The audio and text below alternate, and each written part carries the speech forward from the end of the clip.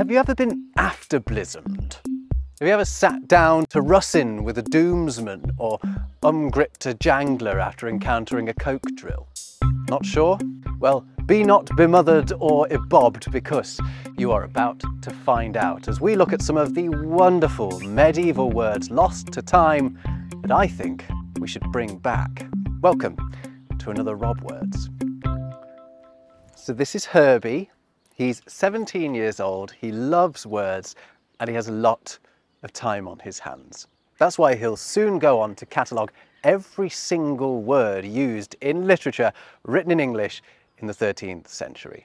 Herbert Coleridge, grandson of a certain Samuel Taylor Coleridge, had a short life. He died of tuberculosis at the age of 30. But he lived long enough to give us this, his Dictionary of the First or Oldest Words in the English Language, which was published in the 1860s. Now this book is crammed full of wonderful medieval words that were once a part of our language but are no longer. I've read through each and every one of them so you don't have to, over 100 pages of them. And here is my A to Z of words I think we should welcome back. Or at least it would be, but for the fact that there aren't any beginning with Z. The final entries all begin with this letter, which I've talked about in other videos and I will get onto later. Oh, and as for X, yeah, there were none of those either. Time for a whistle-stop tour of words, lots to get through, so let's get cracking. Here we go. And we begin with the beautiful afterblismed, which is an old word meaning pregnant.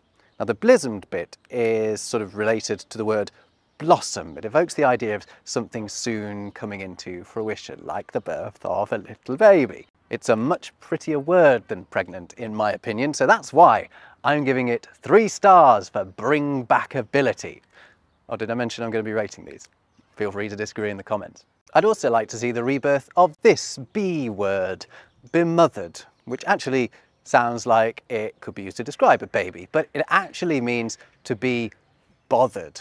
It's related to the word mither, which still gets used in some British dialects to describe someone who's getting on your nerves. But in medieval times, you may well have been bemothered. Just 2 stars for this one, though, because it's basically bothered, but you have to bother yourself with 2 extra letters. Right, let's see what medieval C word I can conjure up. So I've picked coke drill, except it's not coke drill, it's pronounced cockadrill, and it's just another name for a crocodile. Now it may just sound like a toddler making a mess of the actual word, but this and variants of it were actually more commonly used than crocodile up until the 16th century, when cockadrill was changed to fit better with the Latin and Greek forms. By the way, did you know that the Greek form crocodilos means worm of the stones? It's suddenly not so scary, is it? We don't really need another word for crocodile, but I do prefer this one, so it gets 3 stars from me. Now, if worm of the stones somewhat undermines the crocodile's ruthless reputation, the D word I've chosen does the opposite for its owners. It's doomsman, and is a much more formidable word for a judge. Doom in this context actually means judgment, like it does in the term doomsday, and if we throw in doomswoman as well into the deal, I'd be very keen to see these words replacing judge, which just makes them sound so judgmental, you know? Extra points for epicness. This one gets 4 stars. Our E word is another long-lost job title, ironmonger, and it means egg seller. English has had various words for egg down the years. It often depended on where you were in England, but one of them was ire, and as I talked about in my video about old jobs, monger comes from an old word mango, which was nothing to do with fruit, but meant a trader. Hence an ironmonger is an egg seller. Now I'm not sure we even have a word for the specific job of selling eggs these days. Correct me if I'm wrong. That's why it's getting a bring back ability score of 4 stars. Time for an F word. And it's a fiery one. Flumberding, meaning a man with a hot temper. And I mean a hot, fiery temper, like this furious man here. Flumberding shares its root with the word flame, and I think there is an empty niche in our language for this one, so I'm giving it 4 stars. Don't get all hot-headed with me if you disagree. Oh wait, hothead. That kind of means the same thing, doesn't it? Okay, 2 stars. Okay, let's get going with G and gale gale, which means twittering, like a bird, not like Elon Musk. It's the same gale as we get at the end of nightingale, for example, which is a night singer.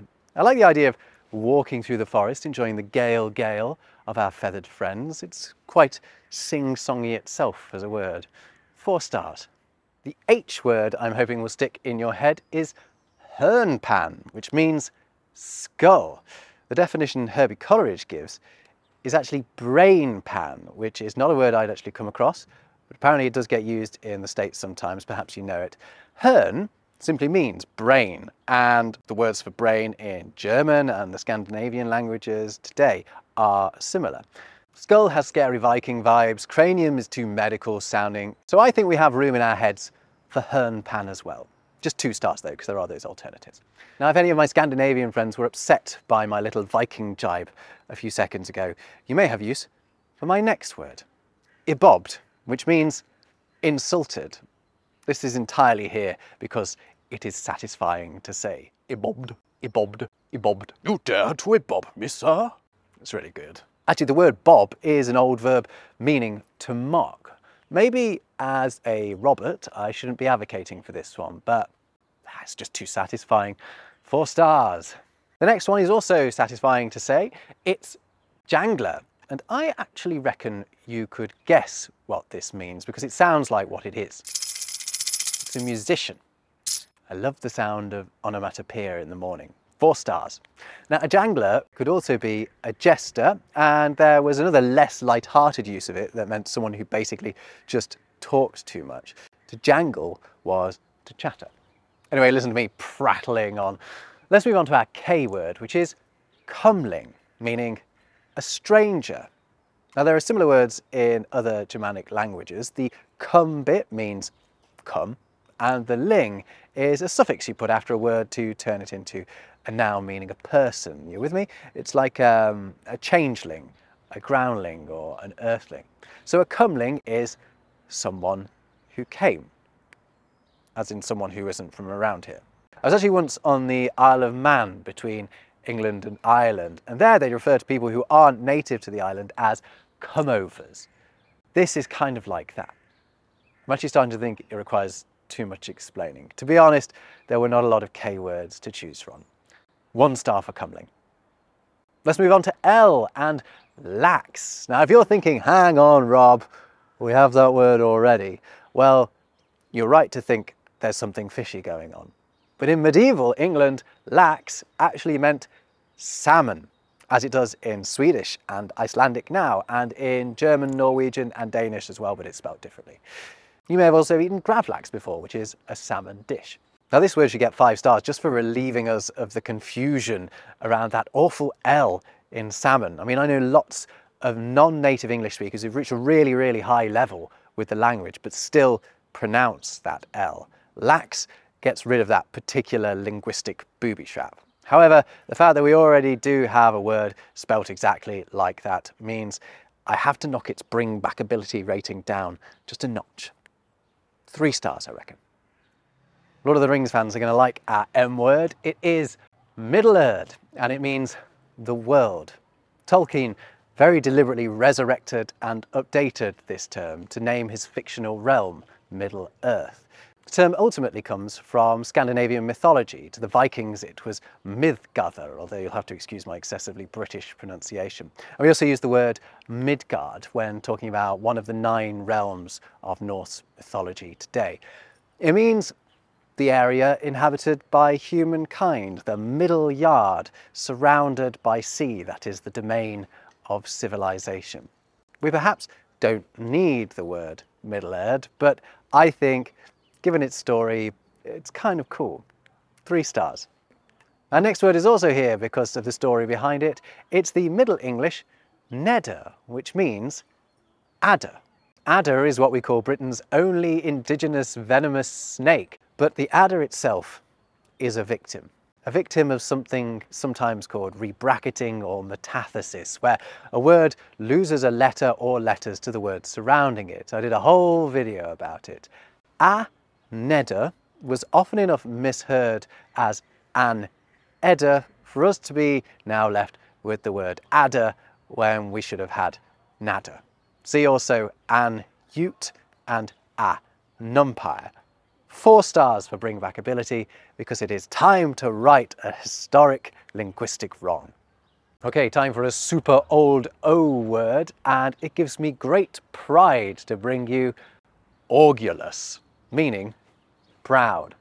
It's actually proud more in the sense of arrogant, though. It comes from the French word orgueil. I have to admit, I've cheated a little bit here because orgulous actually stayed around long enough to be used by Shakespeare. It's in only the 2nd line of Troilus and Cressida. But the Bard's endorsement only boosts its bring back ability to my mind. Plus, it's really enjoyable to say orgulous. 3 stars. Another fun word to say is the P word I've chosen for resurrection, which is papagei, which means simply parrot. It's similar to a lot of other Germanic words for parrot. Here in Germany, it's a papagei, but those languages actually imported it from the Romance languages. You may also have come across the word popinjay as an old-fashioned insult, meaning a vain man, and that is evoking the idea of a gaudy, preening parrot. Popinjay is also an old word for parrot. So I'm well up for us reverting to one of these old alternatives to parrot. However, because parrot is still kind of doing an all right job, I'm just giving papagei a modest 2 stars. Next in our resurrection quest is Q and the word quirt. In medieval times, quirt meant joyful. If someone was quirt, they were full of heart, because it's related to the French word for heart, cœur. It's a lovely word and a lovely concept. It also has the added bonus of giving new meaning to the term QWERTY keyboard. There's space in our lexicon for this one. 4 stars for quirt. Right, on to R and the tummy rumbling russin, which was a meal between dinner and supper, because apparently some people need to eat 3 times of an evening. I actually couldn't find out very much about this word. All Coleridge says is that he found it in a poem called The Land of Cocaine. Cocaine here isn't a drug, it's a utopia of sorts, inhabited by flying monks who actually turn out to be less than holy. Anyway, here you can see that word, russin. I managed to find an analysis of the poem that said the word perhaps comes from an Irish term, meaning a bite between meals, but let me know if you know any more about it. Either way, I'm going to endorse anything that secures me more food. That's why I am giving russin a delectable, full 5 stars. Start using it today to justify that mid-evening Mars bar. Straight on to S and the word spinnenweb. This is one of several words featured in 13th century literature that means spider. Others include attercop and Irene. Clearly spiders were a big part of medieval life for some reason. I like spinnenweb because it describes what they do. It means web spinning. Just the 1 star though, because spider is doing a decent job, really. Also, I'm kind of scared of them, and I feel like the more we mention them, the more they might turn up. It's time for T and the marvellous medieval twiffled, meaning hesitate. It's actually just another way of saying twofold, but it has this extra meaning of being in 2 minds about something. It's like the German word for doubt is Zweifel. I really like twiffled because of that idea it creates of being unable to choose which of 2 ways to go. It could also do with being rescued from the silent B in doubt as well. So twiffled gets 3 stars from me.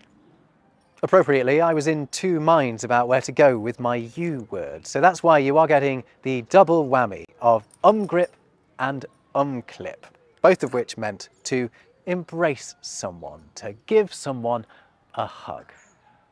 Is a Germanic prefix meaning around, so it's as if you are, gripping around someone or clipping yourself around something.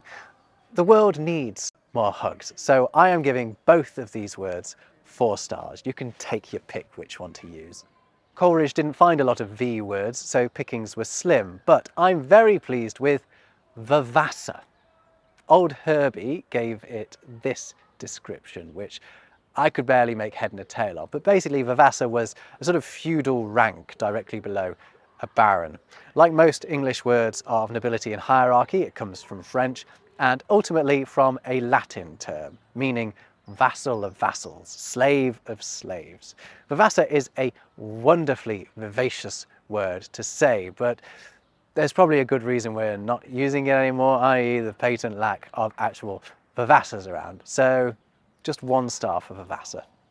On to W now, and more double trouble. Firstly, I want to introduce you to the word wiving, which was a medieval term for marriage. A little on the misogynistic side though, and there's probably no place for it in the modern world. So I want to introduce you to its medieval foil as well, another W word, wedbrake, which means adulterer, for obvious reasons. 2 stars. On to X, except Coleridge didn't find any words beginning with X. So next, why don't we bring back this Y word, yoxing, which means hiccuping. I'm mainly advocating for this word's return on behalf of speakers of British English, where we still spell hiccup like this. The reason why is a messy one that I went into in another video, but basically it got changed to fit with the word cough. It is an annoyance we could do without, and bringing back yoxing would free us of it. 4 stars, please. Finally, onto our last letter, which is this. No, that isn't a fancy Z, although it has often been mistaken for one. It's an old letter we used to use in English called yoch.